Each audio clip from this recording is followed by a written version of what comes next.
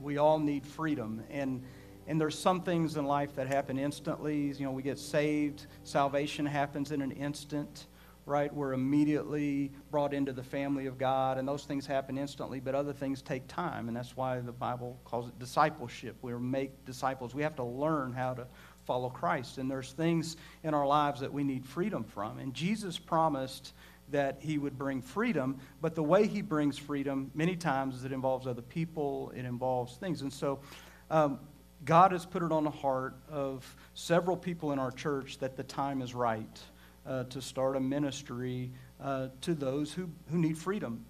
From it can be a hurt, it can be a habit or an addiction, or it can be a hang-up. It can be just, you use some better terms that she's going to get to here in a minute, but it's for everyone. It's not just for those people. It's for everyone, and it's created for you. It'll happen every Thursday night at 6 o'clock from 6 to 8. We've got this amazing team on the front row who's been working hard. And so let's give them, they've sacrificed their time. And they have a burden for this ministry. And while we were planning this ministry and felt like God was leading us to do this, because we've always had a heart for it, and there's been ministries in the past that we have done, and felt like it was time, that it was God's season to do it again, to bring this ministry back to Princeton, and or a ministry like this. And so we began looking at models of who are some good ministries, who's doing it well, this type of ministry. And we found a ministry in Hopkinsville, some friends of ours, called The Road, and The Road to Recovery, but they just call it The Road. They're at Calvary Baptist. It happens on Thursday nights, every Thursday night. And we went and visited this ministry, and we're like, wow, God is working here. God is doing some amazing things. Tuesday nights, yeah, of course. That's what I said, right? Ours is Thursday night.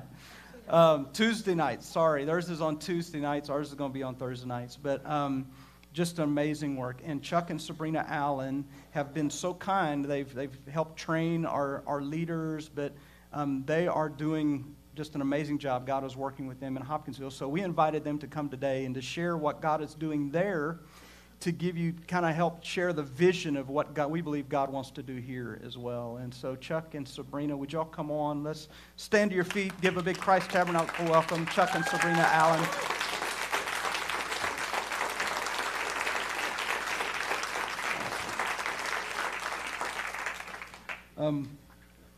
So again, we've never done a service. Well, I can't say that anymore. We just did it at 9 o'clock. But today is the first day we've ever had any kind of situation like this, and so I think you guys are really going to be blessed. But why don't you all just, Chuck and Sabrina, just take a moment to introduce yourselves and the ministry that you lead there in Hopkinsville.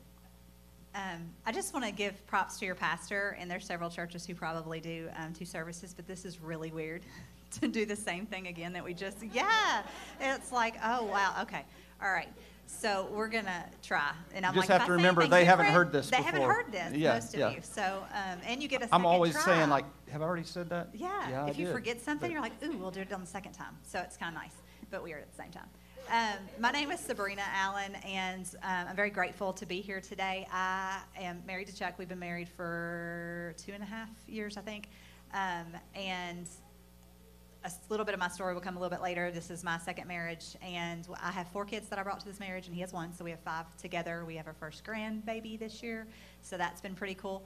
And I get to lead this ministry with him, which is awesome that God's made a way for that our passion falls in line and is together. And so doing this morning together was just a blessing for me.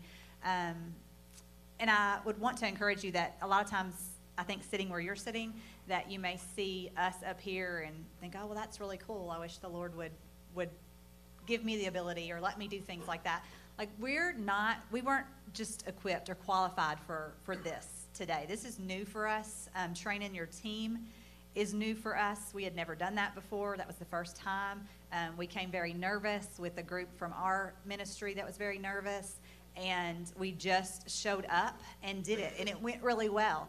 And it was a blessing, I think, for the team here, and they've shared that with us, and it was a blessing for us and for our team. So just being willing to serve the Lord and just show up and be where you think that he's called you to be whether you're equipped for it, whether you're qualified for it, just being willing to be there, he will blow your socks off. I mean, that's just really all I can Amen. say.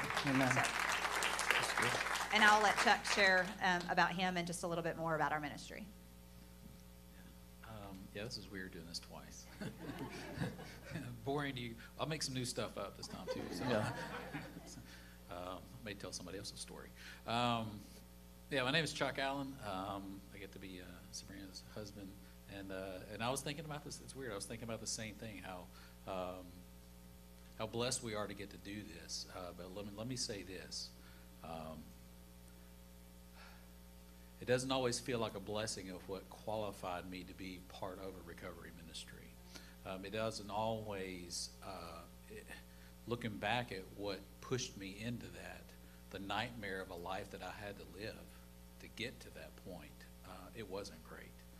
Yes, in the Word, and Sabrina says this a lot, the Word does say you're going to have suffering, but I didn't have to hurt as many people along the way, and that's what, looking back, it is a blessing to be part of this in our testimony, in our story. Everybody has one. Whether you think that just because I didn't go to jail or this, everybody has a testimony, and not everybody's going to relate to a guy that was in and out of jail and almost drank himself to death. Not everybody's going to relate to that. Some people are going to relate to something else, but my story just happens to be one of alcoholism that ended, and that nightmare ended about 20 years ago, and that's just my story. And everybody has one. Like I said, you have a testimony, regardless of whatever. And in Matthew 28, he wasn't just speaking to the broken to go help the broken. He speaks to everybody here. He says, all of you go forth and make disciples. Everybody in here is called to reach out to another person. And I'm not saying that if you don't, he'll take it away, because I don't believe that for 1 second. But every single person in here is called.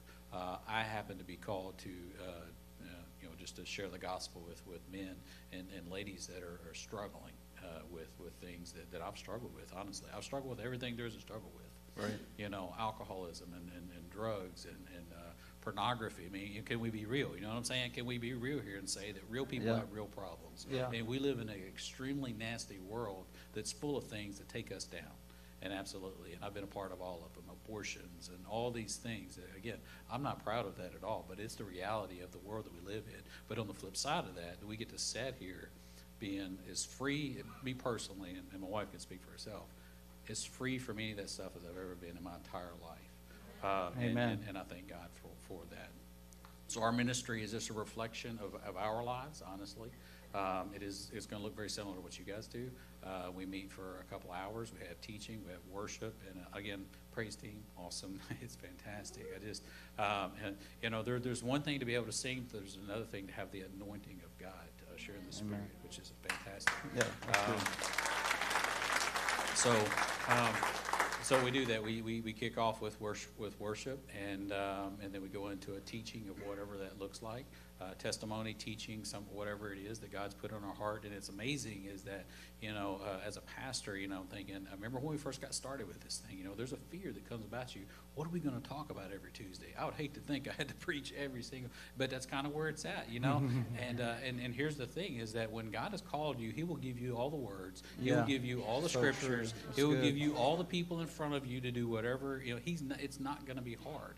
It is sometimes difficult, but it is not going to be hard, and He will. And that's what He's done here with you guys. Is that there is a passion here, and there has to be a heart for what we're doing here. And it's a shame that it's not the heart of every single congregation. But the reality is it's not. Right. It's not always. Right. So that's good. It's completely different. Ministries start at. I think you said not every congregation does that. I think that. There's a lot of things like when we started our feeding ministry, we knew it was a good thing, but a lot of times it's trying to figure out, is it God's timing for this? Because it requires, as you all know, it requires so much. And so I know for us, there's supposed to be 4 chairs up here today. Just hit me that. It hit me real strong first service. But Steve Bourne's supposed to be up here, and he's sick with the flu right now. So the enemy has constantly attacked. And so but really, there were so many people in the church that just kept coming. And all I did was have to bring up, I think we need to pray about this. And just people began to come out of the woodwork saying, yes, we need to do this. And what I found is that many people had a burden.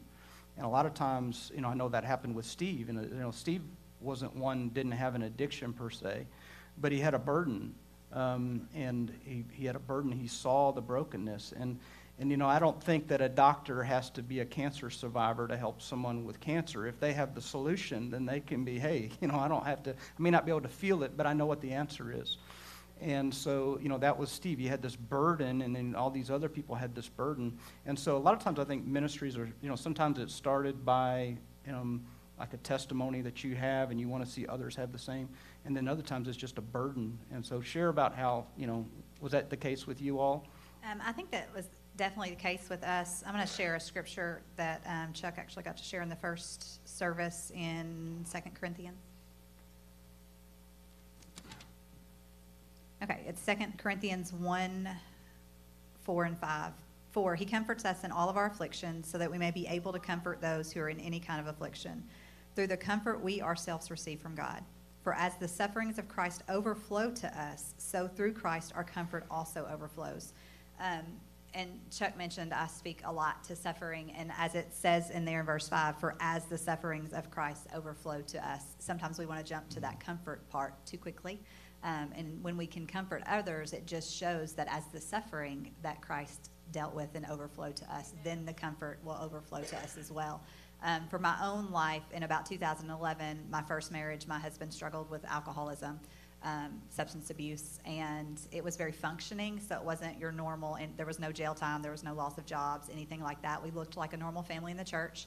I got saved in 2003. All of our families in church. At that time, we were teaching 11th grade Sunday school. I mean, we were walking it and doing it and living it, and most people on the outside didn't know about our situation. Now, we had a lot who did, and we did talk about it.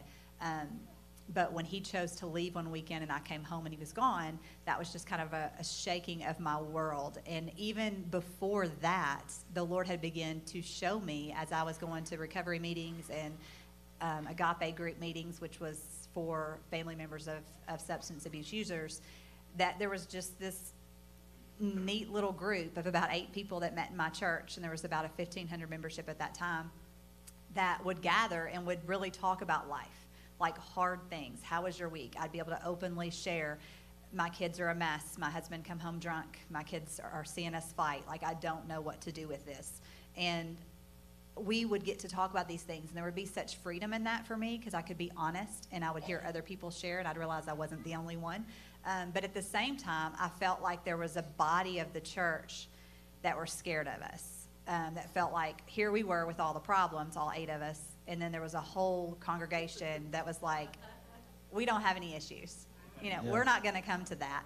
It was so secretive. And what I learned in the rooms of that recovery group and others was that there's this raw vulnerability. And I use that word a lot, and Chuck's like, I don't know that people know what that means.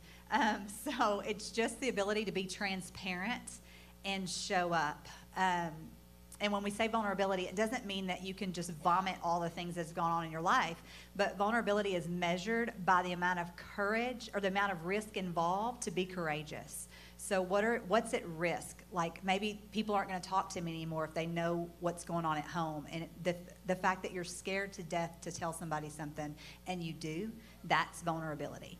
And so that's what I saw in those rooms. Like people got healing by sitting around and knowing that others dealt with it too, and coming together and praying over raw, hard things. And so I had a desire then. I didn't know that it would lead to this, but I had a desire to begin some type of ministry in that sense. To bring the 12 steps to the church was really what I said out of my mouth. And so the fact that we got to come here a couple of weeks ago and train your team to actually do some of this work that we're already doing, I just sat in awe at how God just ordains our life when we're willing to be transparent, when we're willing to sacrifice our life and lay ourselves down for what he has for us. So that's kind of my part in this ministry. But it, like he said, it didn't just start from, oh, let's just start a ministry. Let's just jump in full speed ahead and throw our life to this. It was years of building up and trying to follow what God was laying out because I couldn't see it all. Yeah, that's good. Yeah, and real quick, the other thing I want to say about this is that you're looking at years of of this, though. You know what I mean? Is that, and the one thing that we encouraged your pastor and Steve is that your leadership team is to go through steps yourself, right? And learn some things about yourself, because it is hard to help another person when you are dying on the inside. They'll pick up on it in a second. Hurting people in a second will pick up on, if you've got stuff going on, it's just hard. There's a connection there. There's a wall up. So you guys have done the hard work for that, and that's amazing. And our ministry is just it's honestly a reflection of our own lives, and for us. The other thing I was thinking here real quick is that this applies to everyone that's in here. You know, you're just everybody in here is going to fall in one or two categories, right? You have either overcome something, or you haven't overcome it yet. Something. I don't care who you are. Yeah. You know what I'm saying? I don't Right. care. This dude, me, her. I called your pastor a dude. That's okay. Yeah, I'm used to that. You know, he has overcome something, and there's some things he hasn't overcome yet, and Right. that applies to everybody. So Yeah. the thing is to say that that this ministry will or won't apply. We just happen to go to a church full of some really amazing but broken and messy people, starting from the pastor on down. A life that is just testimony after testimony of brokenness and God's sovereignty, and brokenness and God's sovereignty, and that applies to everybody in here. So if you haven't went through it yet, you're going to. Yeah. You know, if you haven't went through it, you're going to. If you haven't overcome it yet, you know, pray for the Holy Spirit, and it absolutely will happen. So, Right. And that's the thing with what's going on here. And that'll be one of his questions coming up. Yeah, no, that's so good. And I think, you know, it's so important. A lot of times, I think in the past, people felt like they had to put on a front when they went to church. You know, you're fighting all the way to church, and you pull in the parking lot, you know, you're slapping the kids, then everybody get out. All right, guys, straighten up. And, you know, we're at church, and we have to act like everything is perfect. But what you're saying is that, you know, we have to normalize that we all go through stuff. And and there's no perfect families. And, you know, especially in the world of social media, where everybody's posting their highlight reels, and you look at their pictures, and, you know, and they're posting pictures from where, you know, they're in Hawaii, and you're in Fredonia, you know, and it's nothing against Fredonia, but, you know, you're eating at the Coon Dog Inn, and they're at the beach, and it's just like we see everybody else's highlight reels, and but we need to normalize that life is messy, as you said, from the top down. Our tagline behind our ministry is, it's okay not to be okay. Yeah, And we that's good. use that from the Village Church that we kind of mirrored ours off of, just because it's hard to do that sometimes. Right. We know that Jesus came to give us life and salvation, and but when it comes to freedom, sometimes that takes time. And if you could, in fact, we got Freedom 4:18. The 4:18 comes from Luke 4:18, and it's where Jesus introduces his ministry. And it's the very first thing that he said when he walked into the temple. He's 30 years old. He's introducing his ministry, and he says, "The Spirit of the Lord is upon me.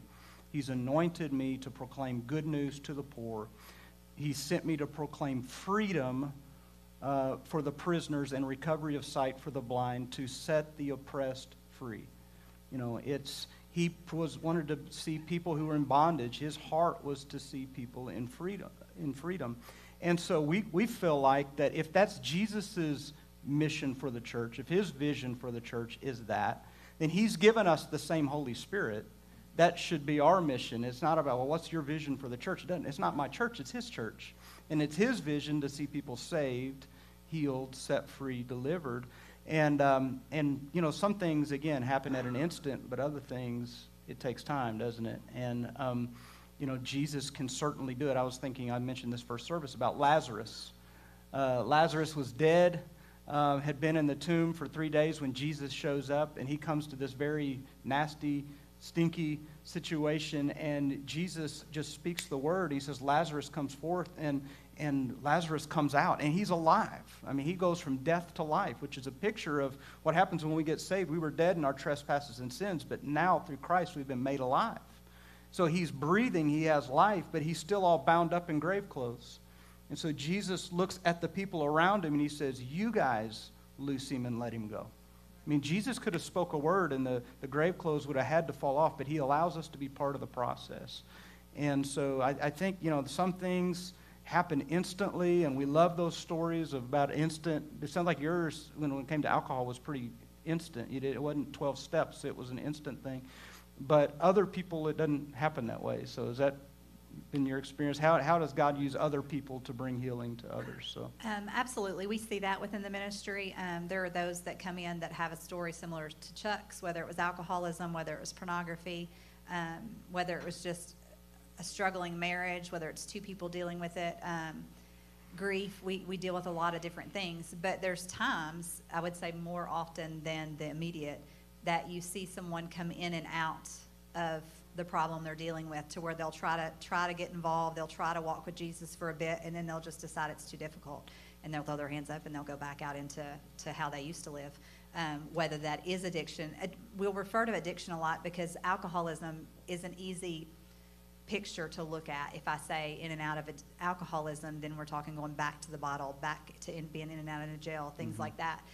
So sometimes it takes 2 or 3 rounds of maybe a rehab for somebody, or 2 or 3 rounds of going back to the way they used to live in the brokenness before they actually decide, I'm done. I'm ready to turn away from this life for good. I think in the midst of that, when you're having a ministry like this, the best thing that I could share with you is that I am not the Holy Spirit. So what that means is sometimes everything that I think I need to do, or I think I need to chase somebody down and have them do this, is me. The Holy Spirit is the one who draws. I'm just there to offer love and support to this individual and to speak truth into their lives as well. But I can't change them. Yeah. So if they choose to walk back out into the madness of their life, whatever that looks like, there's different levels of madness, then I have to let that happen. Like if I chase every individual, we run probably about 60 to 100 people on a Tuesday night. So if I'm constantly puppeting every one of those individuals when they get in and out of rehabs, because we do bring 4 different treatment centers in as well, and chasing all the individuals who aren't in treatment around, I'm going to be exhausted. That's not going to be of the Spirit, and I'm going to hate ministry. So I have to remember that that's not what God has called me to do, and I just need to be patient and trust His work and His timing. We just don't know what that looks like. It took me years to be who I am today, and so I have to be patient in that and trust His timing, not my own. Yeah, no, that was really good. And I think that's one of the things that we fall into, especially if you've been a Christian for a while, is we forget where God brought us from. We think about and how long it took for us to get there. And we want it so bad. We've experienced freedom, and many times, for me, it took decades to get over some things and past some things and to get victory. It took decades, but then now I want it for everybody else, and I want them to have it instantly, though it took me decades to get there. And I'm like, what's wrong with you? Don't you get it? Well, it took me 20 years to get it, and so we have to show a lot of grace, and we're all different. And I know that a lot of times when you think about Freedom 418, I'm sure there's people who are already like, I don't need that. They're thinking that I don't have addiction, I don't suffer with addiction. So, but I think if it's like your ministry in Hopkinsville, would you say that the road would be for everybody and not just for those battling with a certain addiction? Absolutely. I think my heart for sure is the church body, if I'm real honest. 80% of the people who walk in the doors of a ministry like this are actually going to be unsaved individuals. But if we think about all of Scripture and what it tells us about the church body, we know that 50%, I think for the most part, to what I read in Scripture, is actually not saved. That there will be some that reach heaven, and we're going to get, I never knew you, or you never knew me. So my response to that is I lived in a very religious spirit for years, to where I just had this list of things that I knew. I didn't cuss, I didn't watch R-rated movies, my clothes were very modest. I had all these rules and guidelines around me that I didn't do, but it caused me to become very judgmental of others around me. I would look at other people and think, well, they're acting like this, they cannot be a Christian, they're not doing what I'm doing. And that created a very unloving environment that I would bring into other people. A scripture that I like to go to often is Matthew 7. I'm going off memory here, so I hope this is right. I'm used to that little wire on my face. It works a lot better when trying to turn this Bible. Okay. Matthew 7:1 says, "Do not judge so that you won't be judged. For with the judgment you use, you will be judged. And with the measure you use, it will be measured to you." I think too often what happens is at that time, I'm going to use me as an example, I didn't love myself. And the word tells us to love others as we love ourselves. And I didn't love who I was. I was constantly trying to reach this goal in Christianity that just didn't exist. I was constantly working on myself and couldn't see anything going on around me. So once I began to recognize that Christ is actually in me, like when I accepted him, his spirit lives in me, he's in me, he's walking everything out, and I don't have to fix anything. It's just going to naturally happen within his power because of my love for him, and he's going to constantly be sanctifying me and changing me. Then I began to chase him and stop judging other people. It didn't matter anymore. So I think when that happens, then the church becomes this beautiful place where people can come in and they're welcomed and they're loved, instead of thinking, I don't know how to deal with that sin. I don't know how to deal with that person. I don't do those things. And for me, this ministry is just as much for you people as it is for those people, because honestly, I was the one who was broken and who didn't know how to love others because I was so self-righteous. Yeah, that's great. Real good. One thing I was thinking about here, we launched in April of 2018, right? Yeah, so we're coming up on, and just let me share with you guys real quick here some of the lessons that we've had in large group. I taught a month. Our first series of lessons was on shame, right? It wasn't on alcoholism. As a matter of fact, we've yet to have a lesson on alcoholism or drug addiction or any, you know what I'm saying? We've yet to have, so when you think recovery, well, you know, it's about getting sober. It's about sobriety. And it's really not. It's really not. So our first series of lessons by my wife was on shame and guilt, right? Real things that everybody, that it hits, you know, it hits everybody. And then I taught a series on pride and humility. I mean, who wants to get in on that, right? I mean, who has a little bit of pride, right? Mm-hmm. Everybody that doesn't raise their hand. Right. What keeps you from raising your hand? You know what I'm saying? So I did that night too, and it works. What are we going to do with that? Nothing. So, you know, pride, you know, humility. We taught a series on maturity, right? You think, what's that got to do with recovery? It's got everything to do with recovery. That's everything that's keeping people from recovering, right? And those are just biblical things. I mean, the teaching the word over and over again about growing up, going from the milk to the solid food, you know, about pride and humility. I mean, he's again and again, he's talking about these things. And we've taught lessons on obedience, which is, again, a you know, part of this maturity. So when you ask that question, what's, you know, we did teach we taught like 2 months in a row on sex. But again, you know, you think, well, what's that got to do with recovery? I mean, again, when we're talking about people that are struggling with all of these issues, it's the fallback. Sex is the fallback. I'm just being real. So we teach on these things. So does that apply to anybody here? Issues with sex, issues with pride, issues with humility, issues with obedience, things like that. So those are the things that we're teaching here. What we don't teach is, you know, we're not giving out tokens on how long it's been. We don't celebrate how long it's been since you've sinned. We don't celebrate it. We only celebrate Jesus. That's it. All that we do is point people to the. Now, did I grow up in an environment to where I got sober in a place to where getting the token was amazing and it was great? I did. I really did, because it was pretty cool. I ain't gonna lie. I used to go get those. I think I even got my 20 or whatever this year, but I really don't think about it much anymore. Rocky, we don't really talk about how long it's been since you've done whatever, because what I want to know is, how's Rocky today? You know what I'm saying? That's what we talk about. Right. So we don't really celebrate, sobriety and abstinence. We don't talk about those things. Abstinence and sobriety will be a byproduct of holiness. Yeah. You know what I'm saying? That's Abstinence, good. Sobriety, not doing the things is going to be a byproduct of holiness. So what we want to do is point people to the cross to find the Holy Spirit.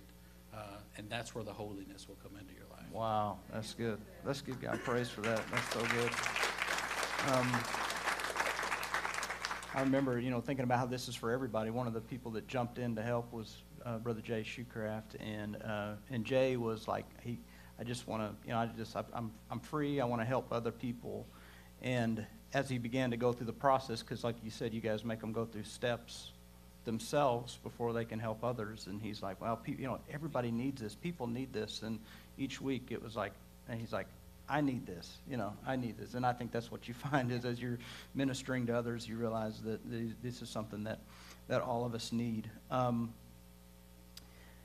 The scripture in Luke where this freedom comes from, 4:18, where again, Jesus, when he quoted that, he was actually quoting from the prophet Isaiah 61. And so he's quoting Isaiah 61:1, where he says, the Spirit of the Lord is upon me because the Lord has anointed me to preach the good news. But then he goes on and he begins to talk about this great transfer that God wants to do, where he says that he will give them beauty. Let me read it here. I know he's going to put it on the screen, but I don't know where I'm going yet. But Isaiah 61, it says that, verse 3 says, to console those who mourn in Zion, to give them beauty for ashes. And I think about so many people that come into a ministry, or they walk into a church, and their life is just like, I know for me, when I came back to the Lord, after, I grew up in church, but then when I got away from God, when I came back, I felt like my life was ashes. Like I have blown it, I've messed it up, and it was kind of like, God, if you can do anything with this, I don't know what you're going to do with ashes. If somebody comes up and gives you a box of ashes, there's not much you can do with that. But God says, oh no, I can use that. I can do something beautiful with that. And I love that. He says, I'll give you beauty for ashes. He says, the oil of joy for mourning, the garment of praise for the spirit of heaviness. We had this despair, we had this heaviness, and yet that heaviness is turned into praise because people find hope, they find freedom. And I see so many people in the front row, and I look over here this morning, and these people worshiping, and I know where you've been, and I know, Scott Pruitt, you got a testimony, and Lloyd and Levi, these guys, and James, they've all got testimonies about what God has done, and they're the ones who praise Him the most, because God has given them a garment of praise and taken away their heaviness. And so it's a testimony of God's grace, and awesome. And then he goes on and he says that they may be called trees of righteousness. And Chuck, when I look at you, I think, at one time you were like a tumbleweed, like the old Western movies, just kind of just blowing, just from one place to another, in and out of jail and these different things. But God has made you a tree of righteousness, and He's planted you, and now others are getting to rest under your shade and enjoying the fruit of what God's doing in your life. And He's made you a tree. He's made you strong and able to withstand the storm. And then it goes on and it says, and they shall rebuild the old ruins, and they shall raise up the former desolations, and they shall repair the ruined cities. Who's the they? It's the one that used to be ashes. It's the one that used to be in bondage. And he says, not only does God want to give you freedom, but He's going to use your lives to restore and to rebuild others. So I'm just so encouraged about what God's done in your life. Share some other testimonies about how God has not only brought people freedom, but now how God is using them to restore and bring hope to others. So, let me say this too. Before I go to that, we in Steps, and I'm not sure if it was in the material that you guys used or where we actually heard it, but it teaches that the testimonies are the nutrients to the body. And so if you think about it, people are not, if they're just staying as those ashes and in a box somewhere, and they're not using their testimony, they're not coming out and getting healing and using their testimony, then the nutrients won't exist. And without nutrients, the body will die. And so I think that's just a beautiful example of the importance of our testimony and us sharing stories. One in particular that comes to me is a young lady who came, I think we had 4 weeks of training before we ever kicked off the road. And she is one who has actually not gone through Steps. And she came and wanted to be a part. And we didn't know that because we had several meetings before that 4 weeks of training. And so she just started showing up. And she has absolutely been just instrumental to the women's side, because she is able to love and just pour nourishment into other women that come in from sexual abuse and just different things from her life, because her story is one of being molested as a young child, and she will openly share that with others. And so she is stepped into healing, not only for healing for herself by doing this, but also opening up the door for healing to so many other women who come and she gets to sit across from. And she will share often that she had no idea that this ministry was for her when we were talking about it for months, going to launch it. And then the Lord just told her to come one night, and she did, and still didn't really fully understand it. And now it is the most exciting thing that she looks forward to each and every week. Wow. Because she didn't have a chemical addiction. And so she just couldn't understand why the Lord was going to use her. And so I've just seen her flourish in being able to sit across from women, and that's been really neat for the women's side. Yeah. Also, Rocky here, right? Rocky, he's part of our church, but God, he's one of those oaks, one of those trees of righteousness that God's raised up. Yeah, and Rocky has shared his story. I don't know if he shared it here yet, and if he hasn't, he eventually will. Because and everybody's got one, but his is one of just like mine. Went through the drugs and alcohol, and an awesome thing is I know that as God has matured him, there's nothing that I don't think he would come up here and say in front of you guys. And you can do that when you're free from it. When you're no longer in bondage of something, you will freely put that out there. But yeah, Rocky started coming to the road a little bit when he got out of treatment a year and a half or so ago. I don't know what the dates are, and I don't really keep up with them, but whatever, you know what I'm saying? It hadn't been that long ago. And he was coming. He was sitting on the front row with all the other group of recovery guys. They all kind of say, when we keep the ladies and the men separated, we just do. That's just what we do. But anyway, so all these guys are over here, and Rocky's on the front row, right? And he kind of left, and he didn't. I don't think he got lost sobriety or whatnot, but he kind of got away from that. Then he comes back and something had happened to Rocky, and I could tell. And he accepted Christ on Friday night at Life Recovery in Hopkinsville, and something happened, and then he was teachable, right? And I think that's really what we're looking for. What as a ministry, what we're trying to do with you guys and with everybody else that's here, we're preparing you to teach when the students show up, right? And a student showed up, and he said, "Will you teach me?" I'll get choked up just saying this, but I did nothing, right? But open the garage door once a week, and Rocky came in, and we prayed together, and Rocky was transparent with me. And I'm saying only the Holy Spirit could allow another man. I'm pretty much a stranger in his life at this point, okay? And for him to come into my basement on a weekly basis with his book and his steps and his notebook, saying, "Bro, I can't believe I'm fixing to tell you this, but here it goes," and both of them just sitting there crying. I mean, that is the magic of what. I'm not saying that it's something. There's something special to that, and all the way through the Word of God, that's what He's asking us to do. He's asking one another to share with one another, bearing one another's burdens, sharpening each other, iron sharpening iron. He's asking us to do that, right? And the Holy Spirit gets involved first, and He puts men together, and He puts women together, and that's what He did with us. And this dude comes through this thing, finishing all the steps of doing these things, and then what did he say? What's next, bro? Yeah, that's the deal, right? Wow. What's next? So good. Leading small groups and doing things and sharing his story. I don't know how many places guys asked him, and he's sitting there, he's humble at it, but I mean, it is humbling how many people have asked this guy to come and share a story of hope. Yeah. I mean, what better thing? And you got to get to have him here every week, and he's going to be part of your small groups and things like that. It's just encouraging to be around him. Yeah. Right. Amazing. Yeah. It's awesome. Well, hadn't it been good? Y'all get something from that today? I tell you, Becky, if you come on back up, that for me, that flew by pretty fast. I don't know if it did for you guys, but we want to close this morning with prayer. And because I believe that in this room today, you, in a group this size, someone has a loved one, either you yourself are struggling, you have a habit, a hang-up, a hurt, you have something, or there's someone that's on your mind thinking, I want them to have what Chuck and Sabrina have. I want them to have what Rocky has. I want them to have what these others have. And you got just a glimmer of hope today that it can happen. And we want to pray that God will begin to work in their lives. I mean, you've done all you can do. If I know you love them, we do all we can do. And as you said, you can't change anybody. We're not the Holy Spirit, but there is a Holy Spirit. And we can pray. And we can ask God to move and ask God to do some things. And God can still do the miraculous. He can still deliver. And so we want to pray for you today if you want prayer. We're going to start. I want the team to stand on the front row, and I want the whole church to just stretch out your hands and pray for them. And Sabrina, if you take the mic, or either one, want to pray over the team.